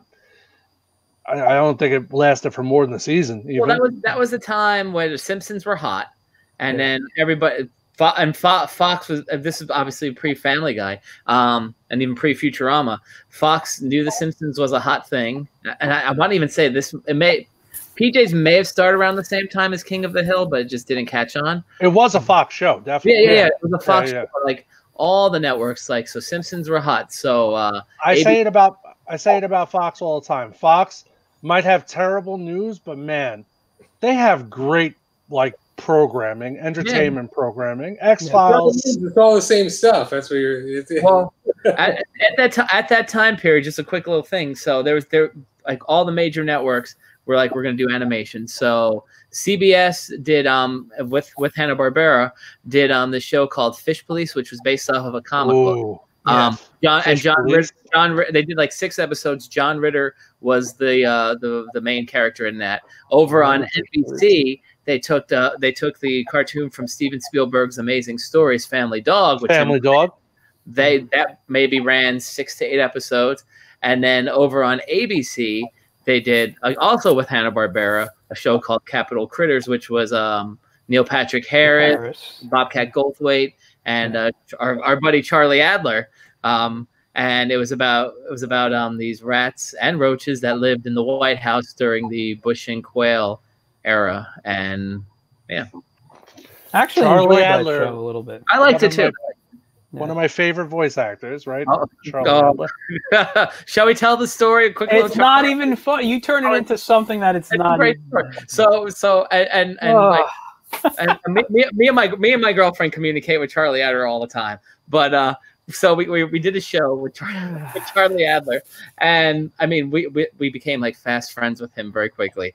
And so we're over there BSing. I said, Grassia, I'm like, come over and meet you, because I know we all like the cartoon voice. So Grassia, come on over to meet Charlie Adler. And he follow his Twitter feed. He is truly just like a funny guy, a super funny guy, and such a nice guy. So and on. And so Grassia goes, "Oh, do you mind if I take a picture?" He's like, "Oh, do you mind if I grab my balls?" As long as Mike didn't say, "Do you mind if I grab your?" I didn't. I forget what I said. I said something. You were just like, whoa, you didn't know what to say. No, I forgot what I said, but it wasn't. I think I told him that's fine. Just don't touch mine or something. I don't remember what I said, but I was like, okay. Grassia, Kenny Mendoza has a really good question. Who would play John Candy in a biopic? Whoa. That's I don't know. Chris Farley. Oh, too soon. Too soon. I really don't know. You could do a biopic of Chris Farley too. Come on, he had a story. Chris Farley, he was the one that we were saying last week too. I was saying that he was another loss that we didn't get to see him in serious roles. I think he would have crushed it too. Will Sasso. What about Will Sasso? Yeah, he could totally do it. I wasn't even thinking of him, but yeah, he could. But I think that there's someone else out there. Yeah, well, I'm even thinking like, does it have to be somebody that is? It's nobody famous. No. I'm saying it doesn't have to be. I mean, like there's makeup and stuff. Like, I mean, it doesn't necessarily have to be somebody who's over. We all know that Christian Bale could put on 300 pounds if he wanted to. My name is John. Well, I haven't seen the movie yet, but if you look at the Stan and Ollie movie, they put his name in the makeup, and he looked just like him. Mm-hmm. Yeah, so you could find someone to play. I just don't know both John Candy and someone like Chris Farley who could play them to like just honor them correctly. I've always been an advocate of trying the new person. Like, okay, so we all agree that there's probably no one better in Hollywood to be Iron Man than Robert Downey Jr. Okay. He was perfect. Yes. But I bet you there's an out-of-work actor somewhere that would have been better. Well, Christopher known when he played Superman. So, but the point is that there's... Right. Well, yeah, he had done a couple things though at that point, right? Didn't he do like not Master and Commander? He did a pirate movie. No. Right, that's so fun. We wanna envision people that we know. No. I know. I'm just throwing it out there. I think like a bio, because I mean, like if we were thinking about biopics, like I mean, a great film was Man on the Moon with Jim Carrey as Andy Kaufman. And then the documentary on Netflix was even how he like became that character in Tony Clifton, like amazing. You want to know what my dream project is? I guess at the time it was going to be Netflix, but now it'll be Hulu. A biopic drama series based on 70s Marvel star, like with Stan Lee, Kirby, Stan Lee, Maurice Severin, all Ditko, all those guys, and I would cast Mark Maron as Stan Lee. Who? Okay, I can see that. Who's going to play our friend Tom Siaka?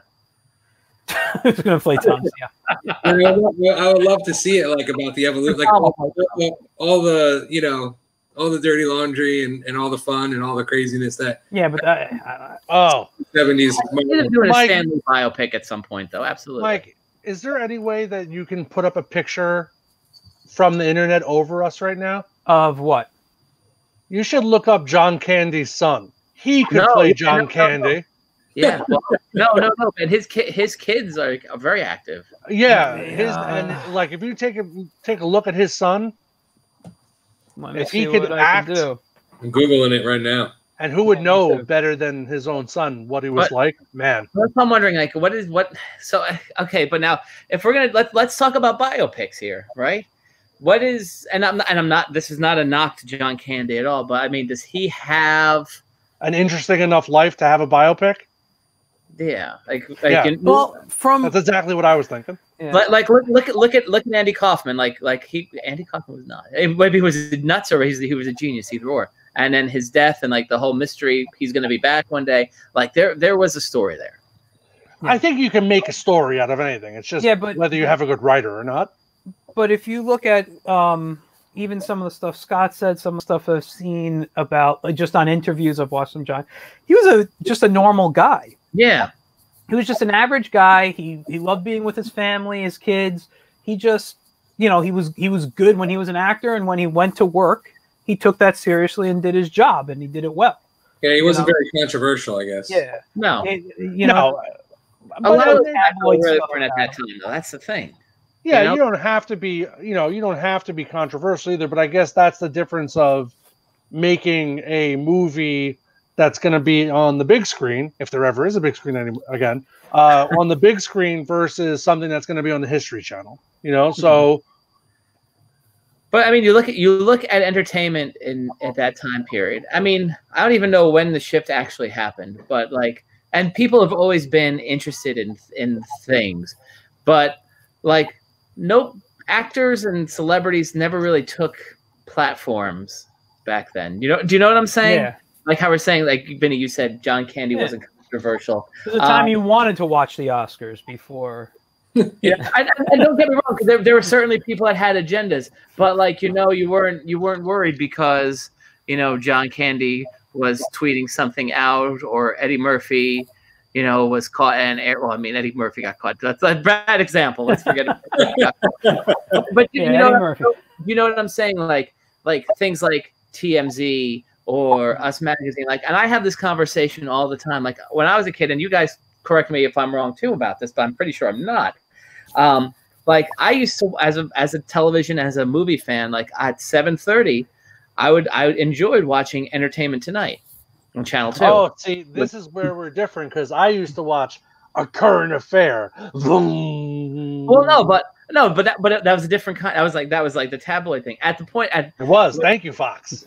When we were growing up, Entertainment Tonight with Mary Hart and John Tesh. And then you had Leonard Maltin on there, and Leonard Maltin still to this day is a respected film historian. Absolutely. And they Entertainment Tonight at that point was like, you know what, tonight's episode, tonight we're gonna go behind the scene of the new Tim Burton Batman movie, and they would talk to Tim Burton, they would talk to Michael Keaton, and just show behind the scenes footage. They would do a bit on a musician, or Mary Lou Retton is doing this thing, whatever, something silly like that, or they would do a Where Are They Now kind of thing, and they would go back to it's now 1993, and we're going to reunite the cast of the Munsters, and talk to the surviving cast members. And then I remember when Fred Gwynne died, using the Munsters as an example, they went and they interviewed Al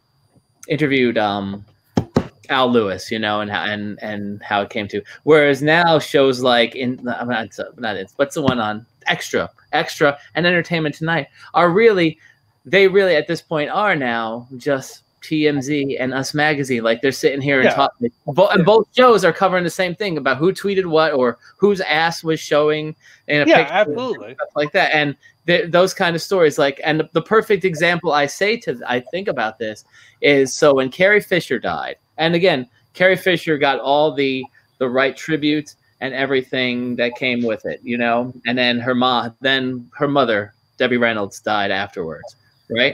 Now, and again, Debbie Reynolds is from that age of Hollywood, which is even well before we were around, Yeah. And if Debbie Reynolds died under different circumstances that were not tied to her daughter's death, that's something that would have it would have been mentioned, but it would have been glazed over.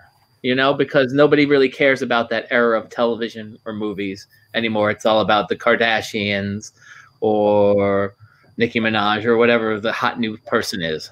Well, and then there's also the aspect of people's attention span being like a goldfish. They don't. Yeah.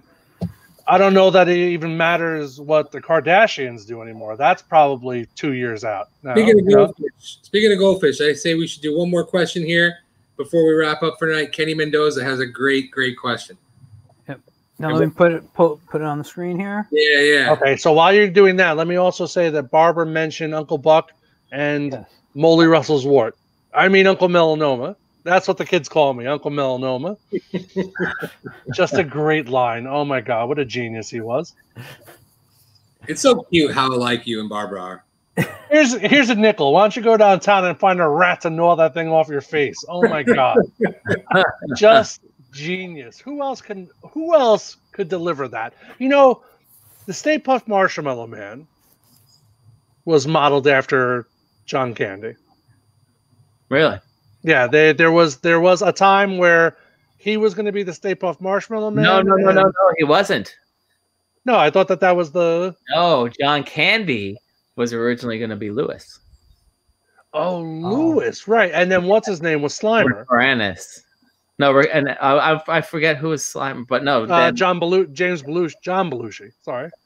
Well, I thought Belushi was. I thought they originally wrote one of the roles for Belushi. Originally, they were talking about it was him and what's it called? Peter, him and Bill Murray. Bill Murray were the two leads, and then he died, and then in honor of him, they designed Slimer.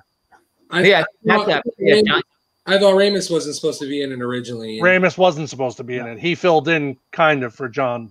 And I think Eddie Murphy was originally the possibility for that. He was, and then they were like, he's going to steal the show. Let's not give it to him. Eddie Murphy was supposed to be Winston. He was supposed to be a Star Trek captain too, believe it or not. They were going to attempt something like that at one point in time. Could you imagine how different that movie would have been with Eddie Murphy as Winston?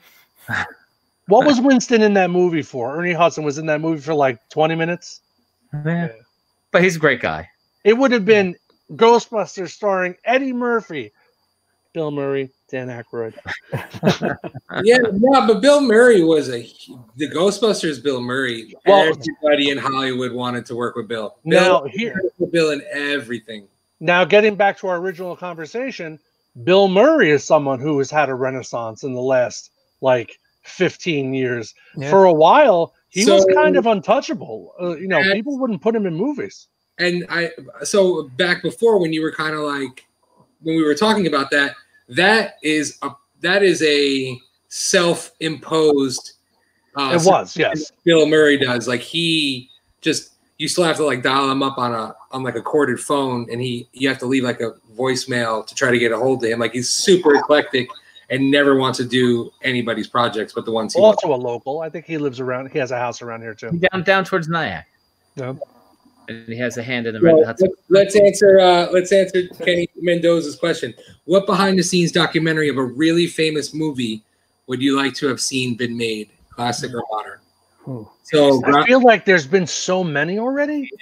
Growing up, I feel they like Mike was saying on the shows like Extra and stuff, they did all those behind the scenes. Yeah. And how things I remember, and I talked about this I think on my stream today.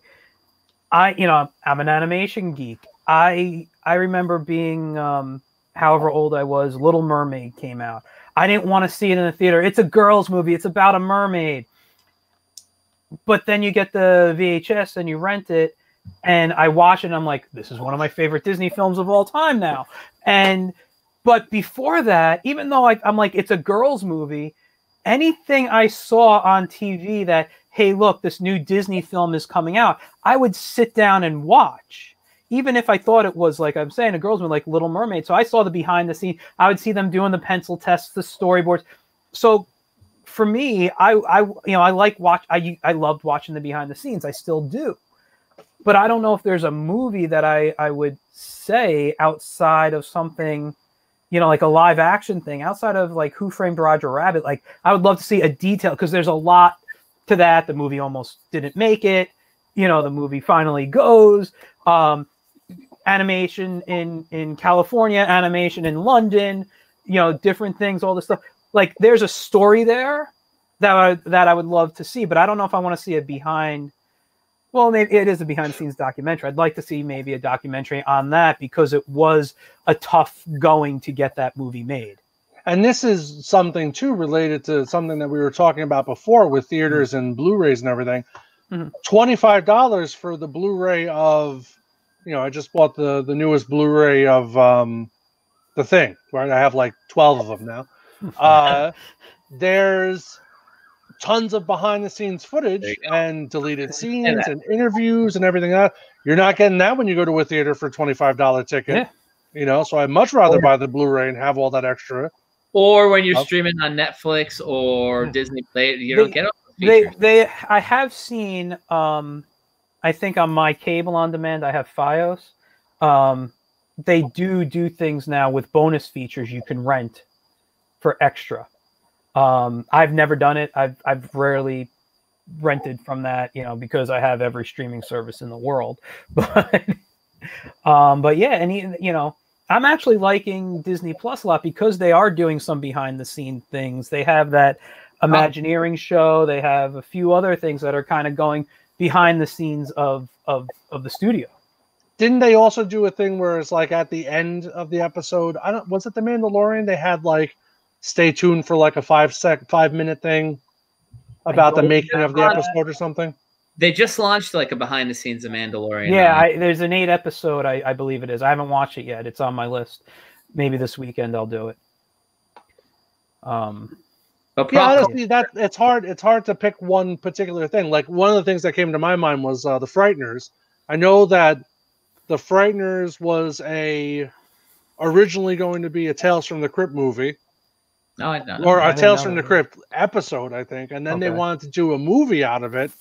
And then that movie slot eventually got taken by Bordello of Blood, which bombed terribly. Dennis Miller. I still love. But, and then, it was written by, The Frighteners was written by Robert Zemeckis and someone else. Bob, the other Amblin, the other DreamWorks guy, Bob. Whatever his name is. I know who you're talking about. It's Steven Spielberg, Bob What's-His-Face, and Robert Zemeckis. So they wrote it, and then Peter Jackson directed it. So that would probably be an interesting story. And I can bet dollars to donuts that there is a thing about it. It's a fantastic movie. I love that movie. I love Michael J. Fox. He's never been in anything bad. I have a two-part answer to this. So my straight up answer is actually Psycho. As crazy as I'm not into horror movies, but Hitchcock's Psycho was so controversial at the time. It was the first modern horror movie. It was considered pornography. It was essentially a flop. And now it's such a revered movie and it changed things. I would love to find out like a little bit about how that movie was made. Actually, there was an audio documentary that I listened to on it, and it was really interesting. And I would love to see a visual. I would love to see a movie on it. But what I've wanted ever since I seen they did that documentary on Tim Burton's defunct Superman movie, and really really interesting. I would love to see a series like almost like a Toys That Made Us type of thing. Where documentaries about movies that never made it, like George Miller's Justice League. Yeah, I got in for a little while. I just got into finding old scripts and printing old scripts and reading Spider-Man. Like I want to see James Cameron's like how far did they get on that? Like test there's so many movies that are just in limbo. There's never made it to the big screen. There's a movie called Pincushion that was supposed to be a John Carpenter movie that never got made. And it essentially is Mad Max Fury Road. And I don't know if you guys remember Hell Comes to Frogtown with No, no one remembers that, huh? See, I told you I like bad movies. It's Roddy Piper. It's a terrible movie. It's essentially Fury Road. But that was it. It's like kind of like that and never got made. And there's tons of movies like that. There's original scripts. Freddy versus Jason and Ash, they wanted to do that, which then turned into a comedy. Then there was also Triple Threat. It was the two of them and Michael Myers. That was in the talks. Here, I'm gonna throw another movie series that almost got made that they were testing the markets with Scream 4. Because this was all Dimension and Miramax at the time. They were going to do, and I think he shut it down. They wanted to do Jay and Bob, meet the monsters. So they were going to essentially use the characters that Dimension and Miramax had at the time, like Hellraiser characters, like Michael Myers, and have Jay and Bob go up against them. Which one? What were they in? Scream 3? Oh, it's the Scream 3. I'm sorry. I apologize. They were in Scream 3, right? Yeah. Look, it's Connie Chung. Yeah, I haven't seen that in such a long time. I totally forgot about that. That was another series of movies that they were attempted to do, is have these two stoner guys. But you know what? I think people still argue that what's it called? Superman Flyby, the J.J. Abrams Superman movie, or not? It was J.J. Abrams Superman movie that never made it. Abbott and Costello meet the Wolfman. You know, that's. By the way, just going back to Clerks, because I know this was a conversation last week. Did you see? He's pitching to bring it back, the series, the animated show. Oh my God! I'll watch it in a second. We brought that into the universe. That's our fault. A week later. Yeah. So I'll take a cut. But I would definitely tell you I would love to see a series like that on stuff that didn't come. Mike, what's the movie that you would like to see a documentary on? You know, the thing is, and going back to like what Ryan was talking about, and you know, and then you mentioned like the movies or the shows, the toys that made us. There's the show, the movies that made us. I think so many of the movies. Again, I have such a huge DVD collection. You know, movies that I love, like Superman, like Ghostbusters, like the Muppet movie, like It's a Mad World. Like the DVDs.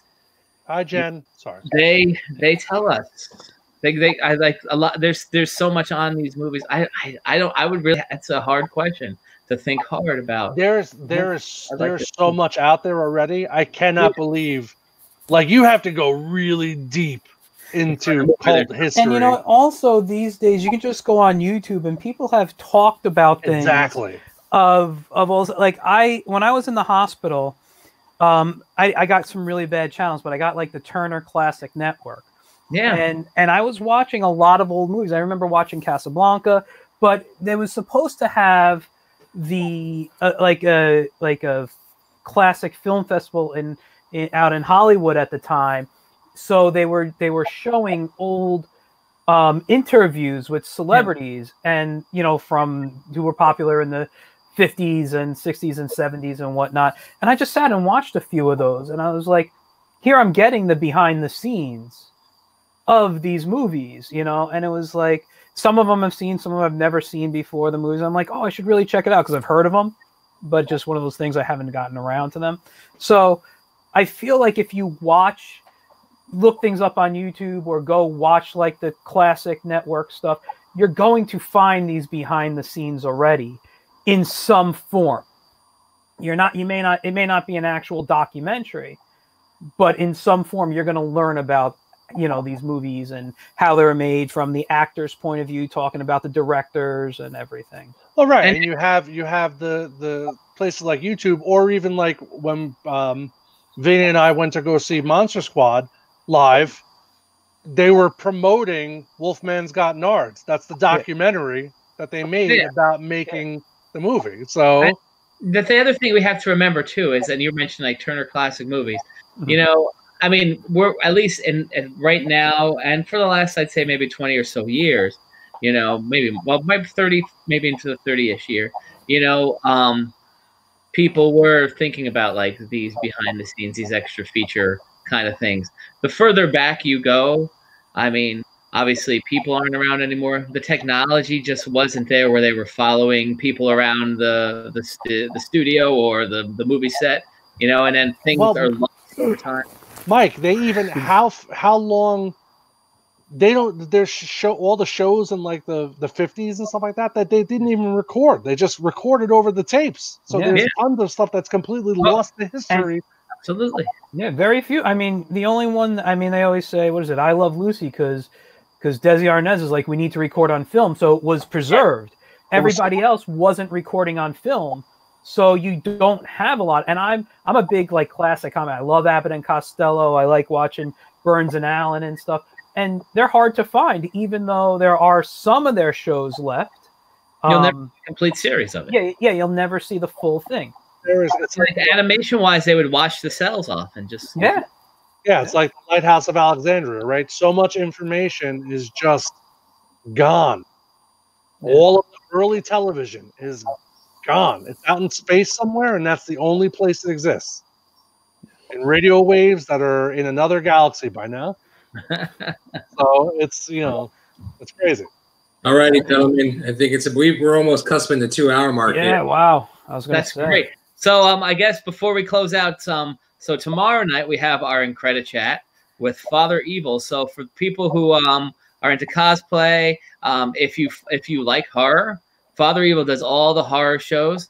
And we're going to talk to him about the evolution of that character, and we'll talk more about cons and stuff. We'll talk more about horror. So if you like horror, that's going to be a cool thing too. So definitely come in for that. And then again, Monday, I'll just plug as well. We have Tom Ruger, who will be with us, who was, I guess, was a writer, director, producer, pup named Scooby-Doo, Animaniacs, Tiny Toon Adventures, so many shows. So that's the next couple of shows. And I guess we'll be back again next week to pick a topic and go nuts with it in here.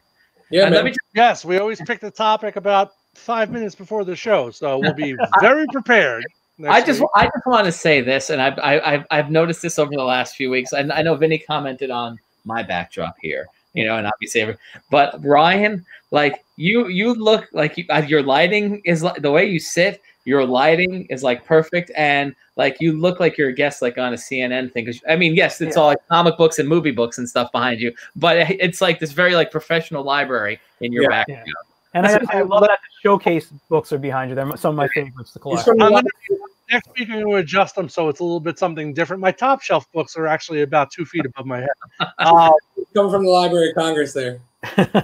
I went to school for this, so I felt like I had to like represent, because otherwise New Paltz would be like, what do we give you a degree for? It's just a lamp, guys. You just got to move a lamp. It looks I know, but it gets too bright. I got my Silverhawks lunchbox, all right? Oh, that is awesome. Very nice. Well, gentlemen, it's been a slice of heaven. Yes. A big slice, not a little slice. It's been fun, and I'm glad I was able to finally join in with you guys. Welcome back, Mike. Glad you. Glad that you're home, and glad that you're feeling well, and you're back in the land of of the living. Thank you. So I look forward to this again next week. Yes, sir. All right, guys, I'm going to end now. So don't forget to join us tomorrow for Father Evil. Yes. Tune in. Bye.